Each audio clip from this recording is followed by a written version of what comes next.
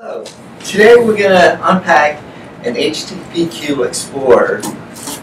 You just got it. It's just shipped to you. When you open it up, first thing you'll find on top is some paperwork. One is our accessory catalogs, things that you can add to the system that you did not get. The second one is certificate of calibration and conformativity.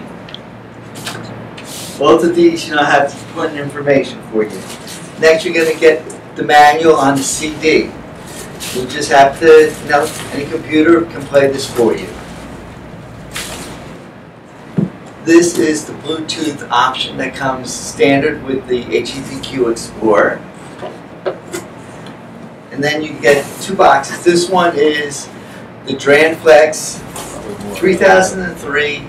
HDPQ-XAFlex3KPKG probe. It's a 3-header probe that allow you to do phases A, B, and C.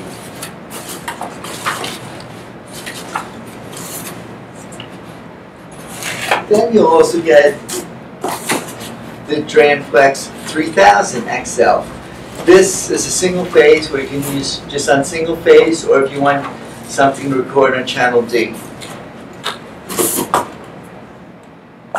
Then we'll have the cable pouch inside the unit, which will have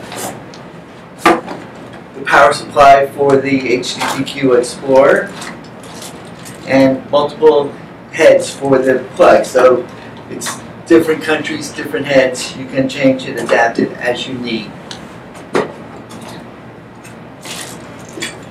You'll get one USB cable to connect to your computer and 4 black hot leads, 4 white neutral leads, set of 4 small jumpers, and then you'll have 4 black connectors, little alligator connectors, and 4 white connectors. Also in the cable pouch is the adjustable connector for the back. If you don't want to use the easel connection, you can use this and it'll connect on also. And then the last thing to come out of the bottom of the box is the HDPQ Explorer. The unit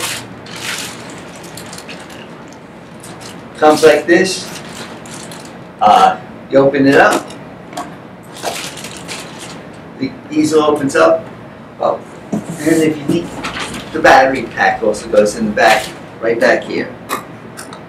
Just put that up, and this is what you get in your HDPQ Explorer package.